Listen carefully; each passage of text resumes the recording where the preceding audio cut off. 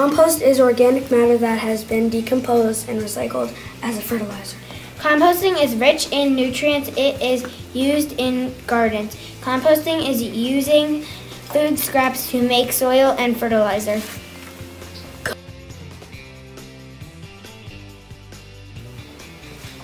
If you're going to make a compost bin, you're going to need to know what you can put in.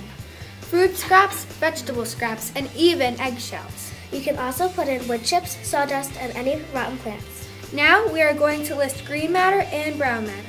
Green matter is plants, fruits, and vegetables. Brown matter is napkins, dead leaves, wood chips, and sawdust. There are certain things you can't put in compost. You should never put dairy products in your compost. You cannot put meat, bones, or animal products in your compost. You should never ever put chemicals in your compost.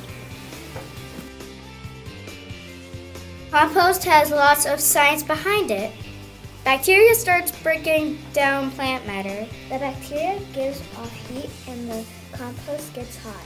Heat-loving bacteria make the process go faster. Worms can be added to eat and decompose what's left. Without air, bacteria would produce foul odors. The whole compost wouldn't break down as much without oxygen. Bacteria needs oxygen, and compost needs bacteria. You also need to keep turning the compost pile to get air in it.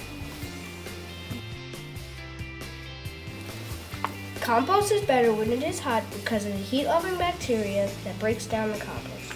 Exothermic is a word that describes a chemical reaction that releases heat. Compost is very exothermic because the heat-loving bacteria gives off more heat.